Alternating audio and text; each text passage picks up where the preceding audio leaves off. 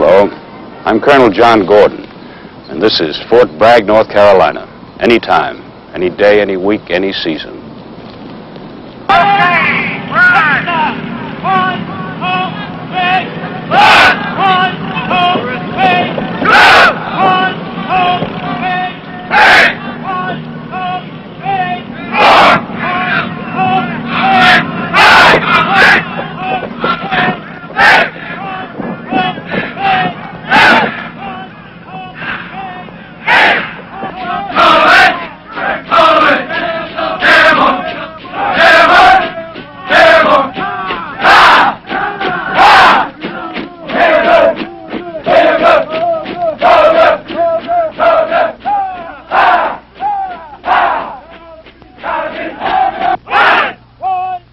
Training in the 82nd Airborne Division is continuous, hard, and demanding.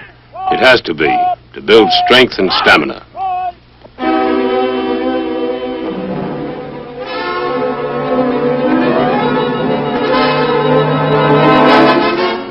It is training that develops each trooper's confidence in himself and his ability to function with discipline and control in any situation.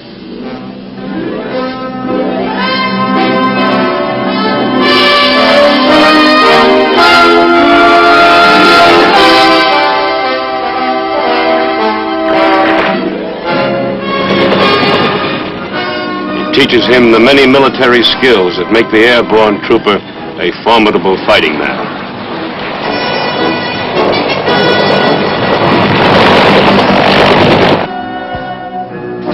It makes him combat ready on the ground and in the air. This endless high-pressure training keeps the 82nd Airborne in top-notch condition for battle.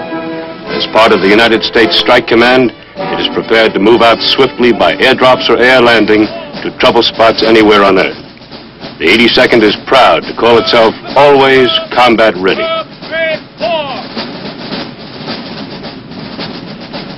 All the way, sir. Airborne. Up, up, up. All the way. A slogan that expresses the fighting spirit of this great division. But perhaps the slogan that best describes the pride and patriotism of the 82nd is the one given it officially in 1917, because it was composed of fighting men from every state in the Union, all American.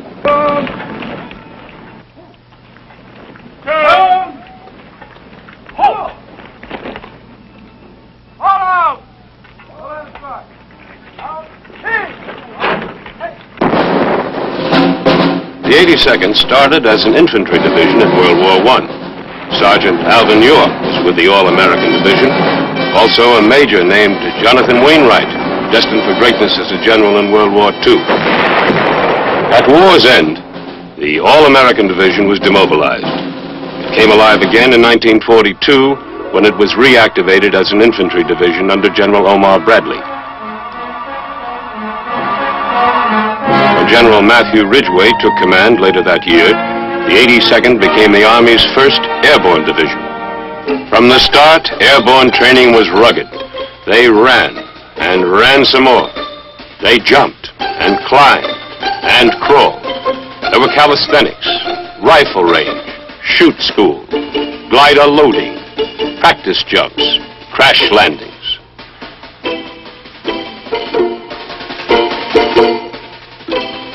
Training was continuous from Fort Benning, Georgia to the sands of North Africa. The men of the 82nd were learning what it meant to be really combat ready. And ready they were when the first mission was announced in July 1943. Blowing up clouds of desert dust, they took off from North Africa and headed out over the blue ocean. Ahead was their first combat jump.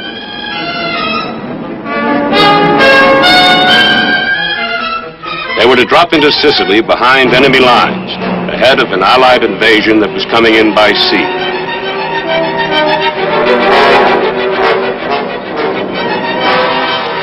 The men of the 82nd advanced 150 miles in 6 days.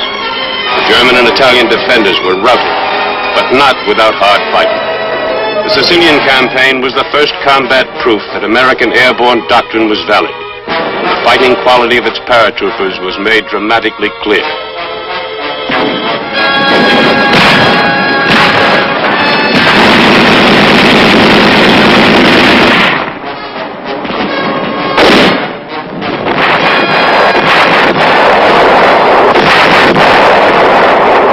jump came soon afterward. The Allies had landed at Salerno on the Italian mainland, but the bridgehead was in trouble, so the 82nd went in. The Germans, some of Hitler's best troops, fought savagely with everything they had.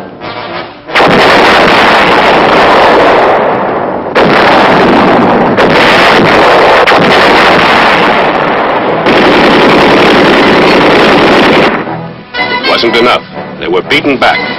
On October 1st, 1943, Naples was liberated.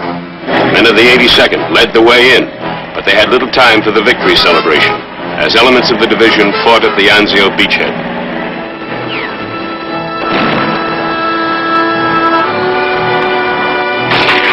They pursued the Germans into the Apennine Mountains.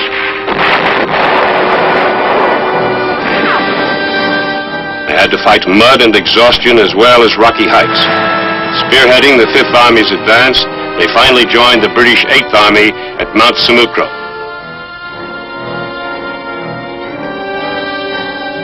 Then the 82nd was relieved and sent to England. This was their first real breathing spell since Sicily. No one really believed it would last for long, but it was nice while it lasted. Replacements began pouring in, and intensive training was resumed.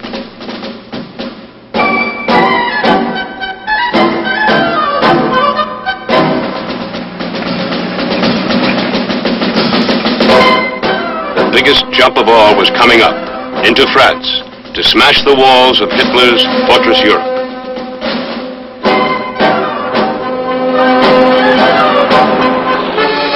Once again, they were going in ahead of the ground forces. The 82nd Airborne, the new 101st American Airborne, and the British 6th Airborne. The German army was taken by surprise, but not completely.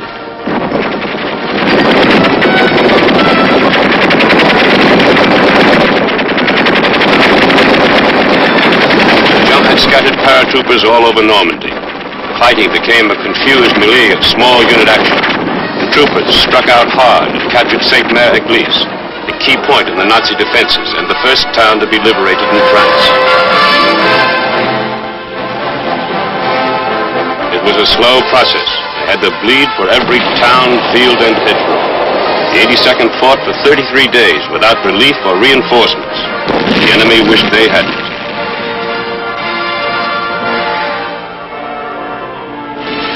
Of the 13,000 men who jumped into Normandy, only 5,000 were still on their feet when the 82nd was sent back to England to rest and rebuild the outfit.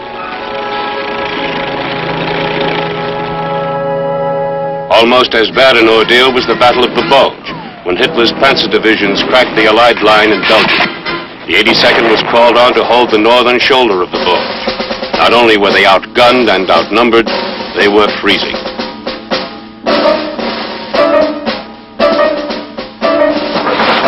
Like their fellow paratroopers of the 101st at Bastogne, the men of the 82nd threw back one desperate attack after another.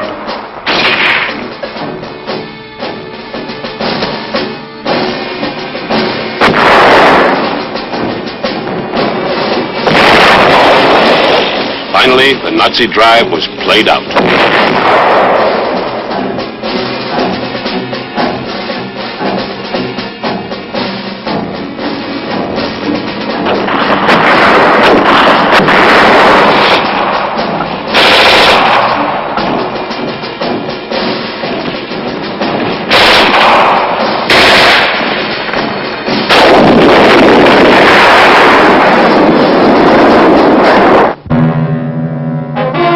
Airborne soldiers stayed on the ground now to race across Germany, scooping up a fantastic number of prisoners, including the entire 21st German Army, 145,000 men.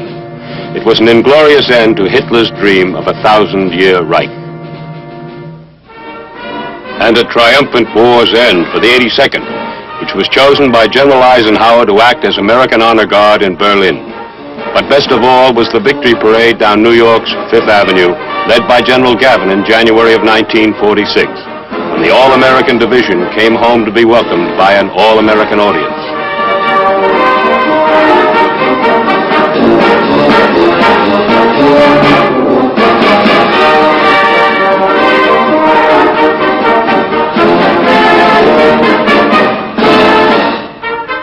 unlike the aftermath of World War I, there was no deactivation for the 82nd this time. Instead, it was made a regular Army division, and it worked at it, mastering new techniques and equipment.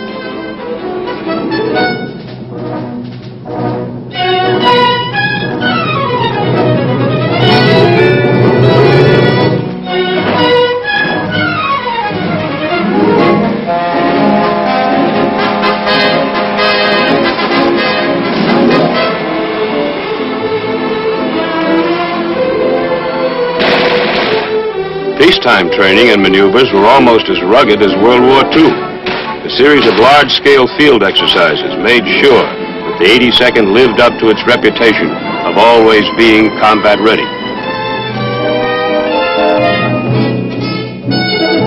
There was some disappointment at not being called on to help in Korea, but that almost totally mountainous country made the use of airborne troops impractical.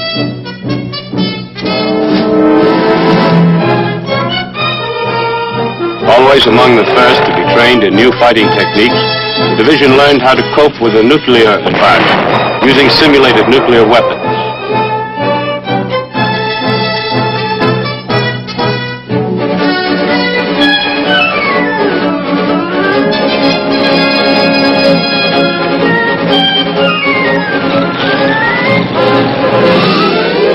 These training exercises ranged from coast to coast and as far north as Alaska, where the paratroopers were drilled in cold weather jumping and tactical maneuvers.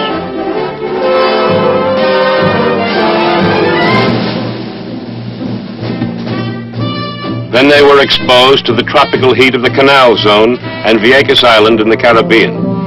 For the 82nd, being combat ready meant being fully prepared to fight in any location on Earth. Real combat seemed close in 1962. The All-Americans were set to go all the way during the Cuban Missile Crisis in October. The 82nd stayed on full alert until the threat of war was over. However, another alert 3.5 years later did result in the 82nd being under fire again. Late in April of 1965, the 82nd Airborne, as part of the Army's Strike Command, received emergency orders to deploy into the revolt-torn Dominican Republic. The 82nd led the way as the advance guard of an inter-American peace force fielded by the OAS, the Organization of American States. Anti-communist Dominicans were on hand to greet them with warm support. But the troopers soon learned that not all the local citizens were friendly when they undertook their first mission. This was to secure the east bank of the Elbe River and the Duarte Bridge that crossed it. The airborne soldiers promptly came under sniper fire from rebels holding commanding positions on the other bank. It was a baptism of fire for most of the young troopers, but they took it with the cool competence of veterans. They crossed the bridge and penetrated Santo Domingo, where they set up a network of outposts and checkpoints to contain the rebel sector.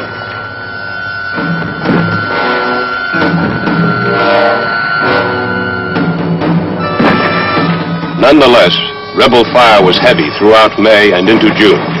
The airborne soldiers moved swiftly and expertly to knock out snipers.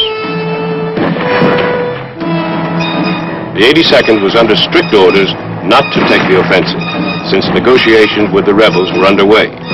Discipline remained firm despite harassing rebel fire that wounded many civilians, innocent bystanders who were swiftly evacuated to field hospitals, where they received the same care given to the wounded paratroopers.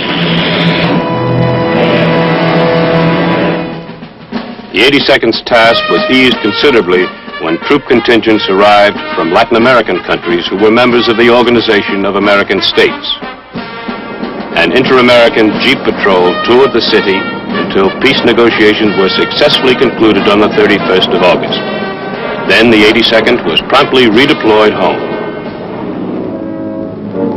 Back at Fort Bragg, the 82nd picked up where it had left off.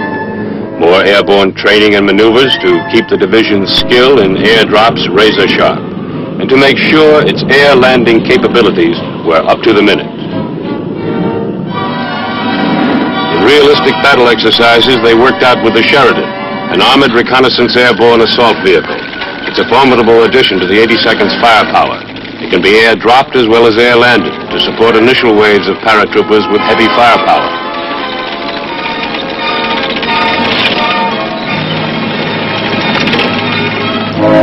has a 152-millimeter main gun.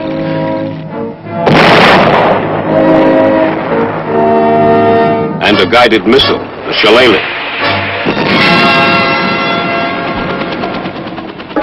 When the Vietnam conflict came, the men of the 82nd promptly went into the field to practice the tactics of counter-guerrilla warfare.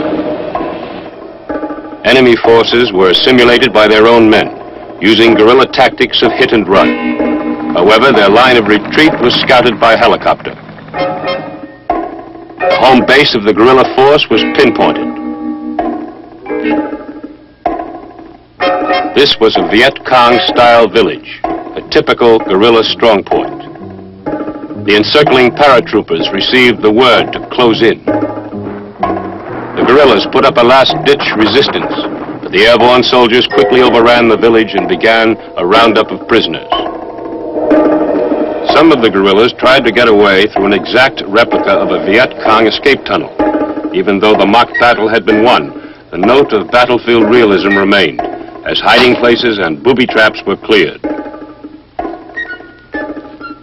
Rugged field training under realistic conditions, the 82nd's formula for being always combat ready.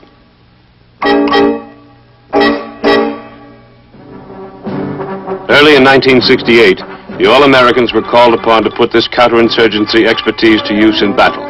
The 3rd Brigade was sent to South Vietnam during the Communist Tet Offensive. General Creighton W. Abrams was there to greet them when they arrived. The 3rd Brigade troopers moved to the highlands and set up their base camp. They dug in. They might move, but they weren't about to be moved.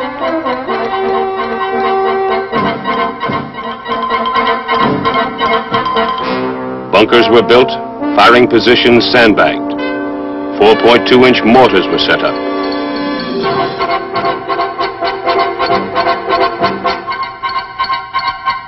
Automatic weapons were cleaned and checked. With swift, smooth professionalism, the All-Americans built a defense perimeter to secure their base camp. Then its attack force was ordered, along with the troopers of the 101st Airborne, to move toward the ancient city of Hue. Enemy forces were trying to support communist troops holed up in the city. They were to be stopped, their positions saturated with heavy concentrations of artillery and automatic weapons. Helicopter gunships swept in with rockets and machine guns. Then the airborne troops closed with the enemy in a vicious firefight that raged through the day and night. Next morning, the beaten enemy withdrew, and our troops occupied the ground. The enemy's bunkers had been smashed to rubble, but our soldiers, trained to take nothing for granted, carefully searched the debris for guerrillas holed up to make a suicide stand.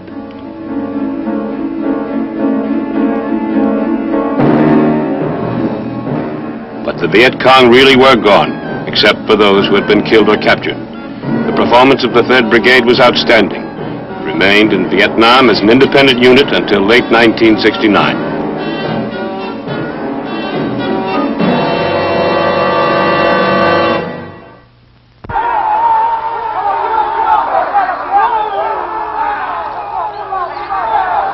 The 82nd Airborne already has a fully trained new brigade, the 4th to replace the 3rd. They continue to train tirelessly to raise their high state of combat readiness a notch higher. To make its superb fighting men tougher, smarter, deadlier soldiers, its schools are busy developing small unit leaders, training specialists in old and new military skills. This is the Raider School, the 82nd's adaptation of the famed Ranger course at Fort Benning.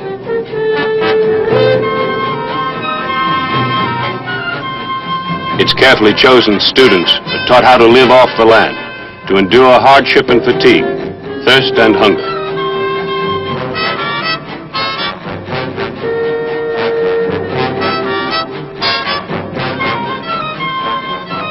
They must be able to carry out patrols in difficult country, to bring back intelligence information or prisoners. So they are taught to overcome any kind of natural obstacle. Report! Sergeant, ready to step in and request permission to drop! Drop! Hey!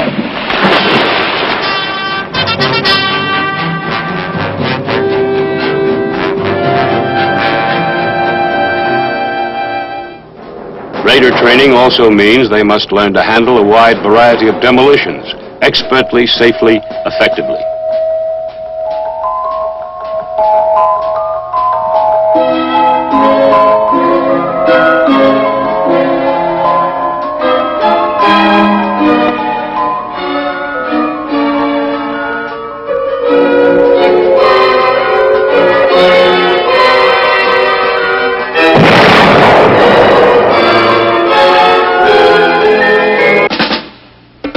Training for long-range reconnaissance patrols is an extension of the Raider School.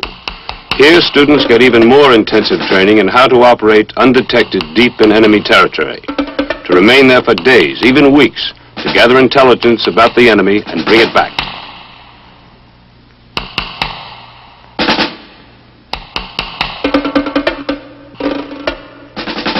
Check the jumper's helmet for chin strap. Then you move down to the canopy release assemblies. Check it to be sure it is secure, and then cover it. In the Advanced Airborne School, a group learns how to function in the role of jump master. The instructor is teaching them how to conduct a safety check of paratroopers' jump equipment. Safety fork is inserted. Then you move around to the jumper's right to the waistband.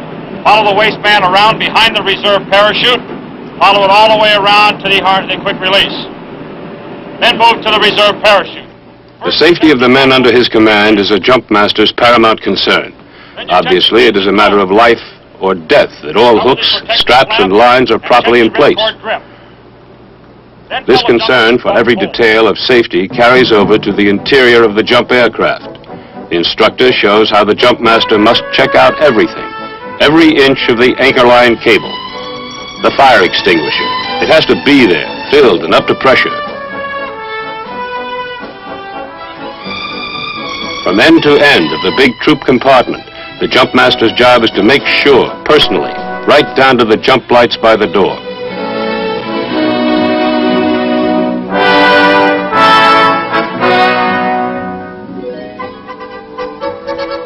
Outboard personnel, stand up! Inboard personnel, stand up! Up! The students also learn the jump procedures and voice commands that control and direct the paratroopers until the final moment when they'll step out the door and be on their own. Check static line!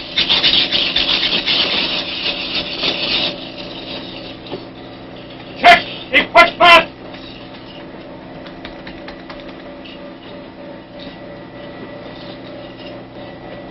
Sound off for equipment check! Okay.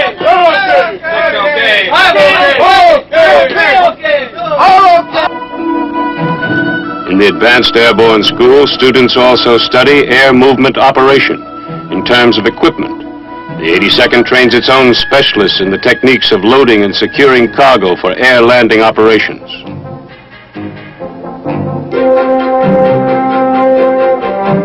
They also learn how to rig heavy objects for airdrop, the longshoreman's skill refined to the nth degree.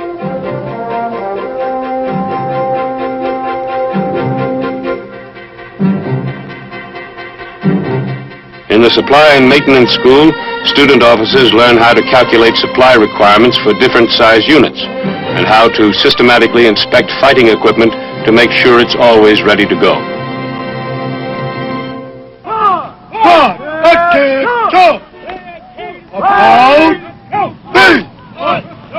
Right down. By the number. The 82nd's Non-Commissioned Officer School puts the focus on small unit leadership. The NCO is a basic and vital element in any unit's chain of command. In this school, his natural leadership potential is honed and polished.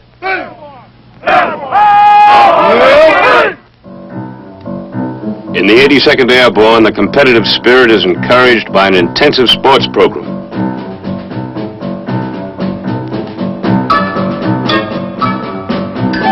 It is justly proud of its Olympic medal winners, Sergeant James Wallington, who brought back a bronze medal for boxing.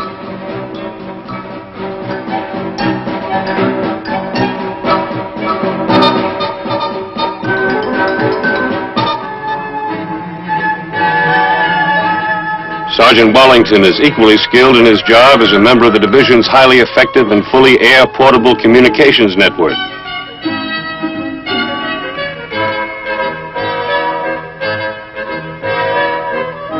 And there's Captain Mel Pender, gold medal winner in the 400-meter relay.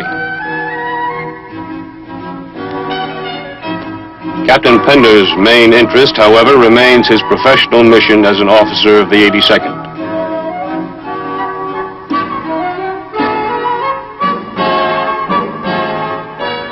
But perhaps no sport so truly represents the airborne as the free-fall parachuting of the 82nd Sport Parachute Club. Schools and recreation programs, work and play, all directed to the end of keeping the 82nd tuned to perfect pitch in order to carry out its mission as the airborne arm of Strike Command. These men starting out on a typical training maneuver are known as an immediate ready force. The IRF could be a company, battalion, or brigade in many combinations of firepower according to the need. Whatever and wherever the need, these men are ready to respond. Each one superbly trained, strongly disciplined, ready. When they move fast. The complex paperwork of personnel and cargo lists is handled with lightning speed by computerized equipment. This ability to pick up and go, far, fast, and fully armed, was dramatically demonstrated in 1969 exercise called Focus Retina. 2,500 troopers of the 82nd were deployed from the United States to Korea in a matter of hours.